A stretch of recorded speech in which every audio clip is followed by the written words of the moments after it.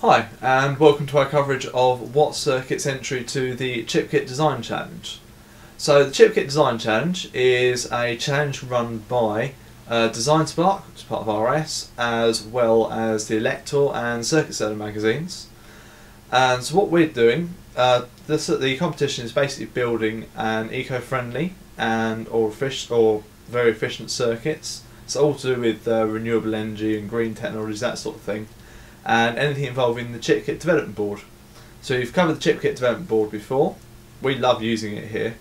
So what we thought we'd do an entry, and what we thought we'd build, we decided to build a maximum power point tracking circuit.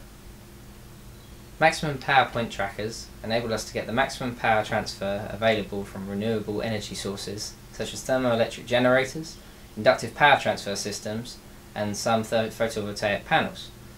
They do this using the theory of superposition, which uses an impedance matching method. So what we do, let's take a basic electrical model. So this box inside this dotted line here, this actually represents electrically some form of renewable energy source. So for example, photovoltaic cell, all of these things. What we have an ideal voltage source, but then in series with it we have a resistance. And this is actually inherent in the energy source itself. And this resistance causes us to lose power. What we want to do, we want to deliver this power, in this case, into a boost circuit. And we want the input resistance of this boost circuit to get as much power as possible. So we want to get the most power out of there. And to do that, we have to make those two impedances equal. Our boost circuit then takes the power dropped in this resistor, turns it into another voltage source with some form of source impedance, and drives it into some form of external load. Which can be something like a laptop or an uninterruptible power supply.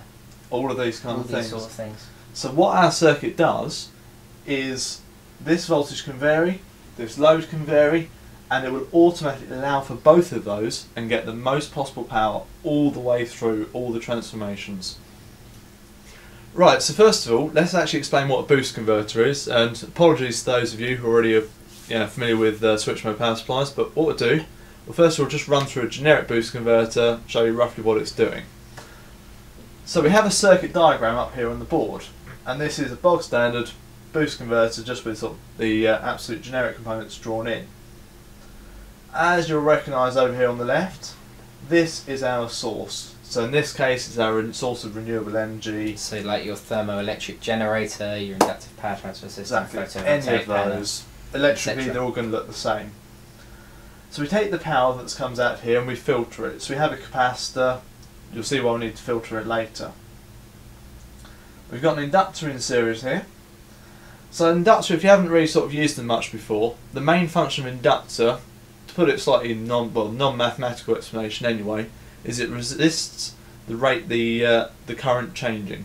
So if a current is flowing, it tries to keep the current flowing. If the current isn't flowing, it tries to keep the current not flowing. Down here we've got a switch. So we've drawn this in just a normal switch. In the actual circuit we use a FET. Generally you'll either use either a standard BJT or a FET, any kind of transistor. IGBTs are very popular for this kind of thing. We've got a diode here, so it only conducts in one direction.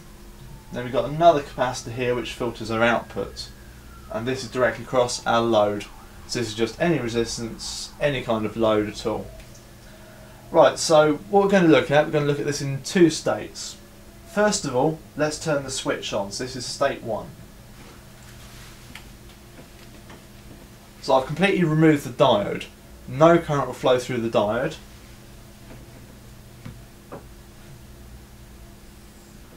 And as we've turned our switch on, we have a short circuit through here. What happens? We start to get power flowing through our source, through the inductor, through this and back to the source again. The capacitor also charges up. So what we've now got current flowing through the inductor, a nice lot of voltage across the capacitor, but nothing actually getting through to our load. So let's take it into state 2. Let's turn off our switch. So this goes open circuit, and suddenly at this point our diode starts conducting. This inductor wants the current to carry on flowing. So this now pushes the current through here and out to the load, which also charges up this capacitor. So the current flow is now across through here and through the load. So we've got an increased voltage coming out and being delivered to the load. So we can control this voltage, and we've also increased the voltage. This is what's called continuous conduction mode, and this is the norm mode for boost converters. The alternative is discontinuous conduction mode. Now, for discontinuous conduction mode, what happens is our third state, and now what happens is that the MOSFET, or your switcher, and your diode are both open circuit. This means that the capacitor provides the total voltage to supply the load until it fully discharges. And we can see that down in our graphs here, that we've got continuous conduction mode, where we've got our on state as the voltage rises, and then as the switch turns off, your voltage starts to decrease back down to 0, and then it continues to do that. Now in discontinuous conduction mode, down below here, we have our first state where the switch is on, and the second state where the switch is off, and then we have our third state where both the switches are off and the inductor's at 0, and it's waiting for the switch to be turned back on, and it stays off here at 0. So at this point, no power is actually being drawn from the source at all, and all the power is being supplied just by this output capacitor here. So our circuit actually varies from the generic boost converter in a couple of major ways. What we do, we measure the input voltage, and you see the input voltage comes down here and comes into our ChipKIT. We also measure the output voltage, which again comes down here and comes into our ChipKIT. Now the ChipKIT does some computation with these, does some calculation, and throws out a signal here. Now this signal here actually controls well, in this case it's MOSFET, but generically it's the switch. And what it does, we actually change the amount of time the switch spends on to the amount of time the switch spends off. So we change the amount of time it spends in state 1 to the amount of time it spends in state 2. Now that changes the voltage characteristics of the output, it changes the way we draw current from the input, and the actual effect of this, when you use the algorithm that we've developed, we perform the impedance matching right from the input right the way to the output. So that actually performs our entire impedance matching circuit. Now there's a range of other research currently going on in this area. Some of the methods include using voltage sensors and current sensors, especially on the input, to find maximum power transfer. And there's other methods that are current sensorless, but the way that we're doing it is novel because we've got a wide range of loads that can be applied here, which also allows for output voltage variation due to the output capacitor rather than having a battery which requires a fixed voltage. We're also allowing for a range of input voltages to be applied. We're also using a ChipKIT Max 32 in order to perform the digital closed loop control, which sends a pulse width modulation signal, as I said before, to the switch. And we're also using the actual boost converter itself in discontinuous mode because it works better as a form of control. And we're also not using any current sensors whatsoever, only voltage sensors. So this actually makes the circuit a lot better, particularly when you're looking at actually getting into productionisation issues, so design for manufacture, all of that. Now the big thing is that our circuit costs around £50 or so, something like that. Take a typical current sensor, that's going to cost you anywhere between £15 up to £100, say. And the low end, that's going to be low accuracy, that's going to be a low frequency response, all of that. There's temperature drift. Exactly, all of these factors. Instead what we can do voltage measurement on both of these. And in current sensor, well actually, I'll talk about the price there. That's talking about one particular class of current sensors, that's talking about Hall effect based current sensors. Now the advantage of these is they have very little effect on the circuit. There's another class of current sensors which basically involves putting what's called a shunt resistor in either the positive or negative supply. So in here, we can either put a resistor in here or a resistor in here. Now there's loads of problems with this. If you put a resistor in the path here, you're going to get a voltage developed across it.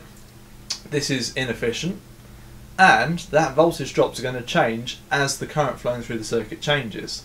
and that creates what we call ground bounce. That can cause a whole lot of issues. If you put it in the top side of the circuit, you have to measure the voltage across it.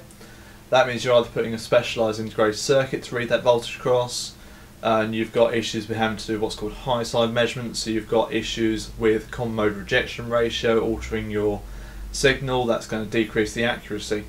So the way we've done it, using only voltage sensors, is far superior, we believe. Yeah, exactly. So at the heart of the actual software that runs on the ChipKIT, what we do, we take the V in and the V out, and what we want to do, we want to run them through an equation. This equation here. Now we've actually derived this equation from the equations of the discontinuous current mode boost converter. So we plug it in, and out of this comes our duty cycle. Now, what happens is the output voltage and input voltage that are fed into the ChipKIT are then used to fed into a lookup table that's stored on the ChipKIT to find the correct predetermined value of the duty ratio, which then gets sent to the switch. Now this is a faster way of rather than trying to calculate the duty ratio in real time. Now the advantage of having it faster, this means we can actually respond to dynamically changing loads or dynamically changing voltages much quicker. So if your load is changing at a certain rate, this means the ChipKIT can keep up with it. It's all done in a lookup table, it's all really quick. So let's actually have a look at the performance. Let's head across the lab area. Yeah. Right, power up. In order to demonstrate the circuit working, David is going to vary the supply voltage via the power supply, and what we should aim to see is that the input voltage to the converter is exactly half of the supply voltage as we cycle through a range of values. Now the channel 1, which will be the yellow waveform, which is the supply voltage, is 5 volts per division, and channel 2, which is the input voltage, which is going to be the blue waveform, is at 2.5 volts per division. So we should see those two waveforms just exactly track one another. Okay. And here we go. And he's lowering the supply voltage down, and as we can see, the input voltage is tracking it exactly half. And now raising the supply voltage up, and it's still tracking exactly half. And that's fantastic.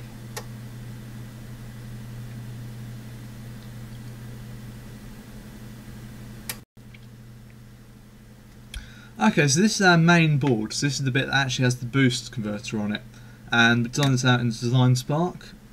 So just working from left to right, let's run through the components we've got on here. We've got this component here. So this is actually a resistor, although it looks a bit unusual. The reason it looks a bit odd, it's a very high power resistor, but it's also a thin film construction resistor, not a wire wound as you would typically see.